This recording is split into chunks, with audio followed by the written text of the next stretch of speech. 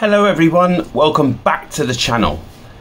The week before last I attended cereals, and with some other commitments it meant that posting a video was difficult last week. So we've got a lot of catching up to do.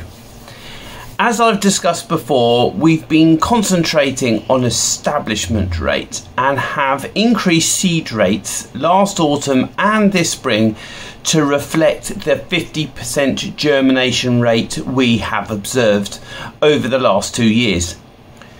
We have managed to take shoot counts and now ear counts.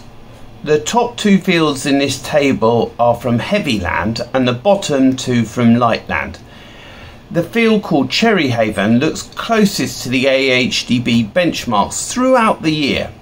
Please note that although the AHDB wheat growth guide suggests 460 wheat ears per metre squared, both Yen and NIAB suggest a higher rate of 600. On that basis, all of our fields are close to the ear benchmark, at last some progress.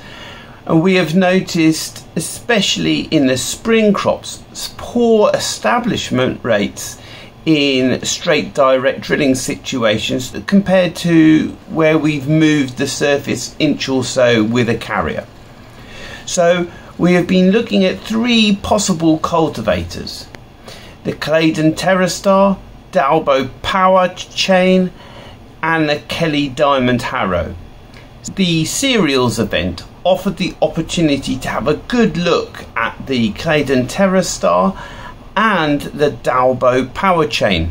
More updates on this will follow later. I took some time on the NIAB stand. NIAB had posters up suggesting the appropriate N rate for achieving optimal yield was between 150 and 175 kilos of nitrogen per hectare to achieve a minimum 9.5 tonnes of wheat yield in their trials. This is significantly lower than our historic rate of 250 kilos of N per hectare to achieve our historic average of 9.2 tonnes per hectare in conventional wheat. Interestingly, they also noted that the weather, or year as they refer to it, has a significant effect on protein. In their trials, an N rate of between 150 and 175 was sufficient to produce 13% protein in 2019, while in both 2020 and 2021 a rate above 300 kilos a hectare was not enough to produce 13% protein. This makes me think of the conclusions we drew last year, that protein correlates with yield, not nitrogen.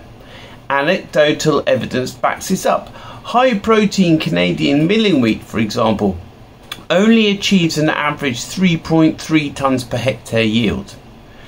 Back on the farm, following the whole crop rye harvest, the glyphosate has been sprayed on and taken out the surviving blackgrass patches, and after a topping of a few lodged areas, we mole ploughed the field. Returning with the Claydon to plant a summer cover crop mixture of linseed vetch and mustard, hopefully there will be enough moisture for it to germinate.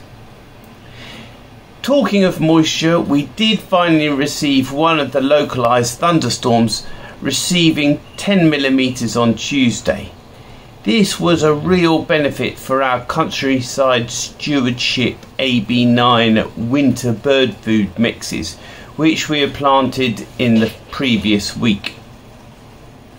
I'm looking forward to groundswell this week, especially listening to Nicole Masters. Please say hi if you get to see me.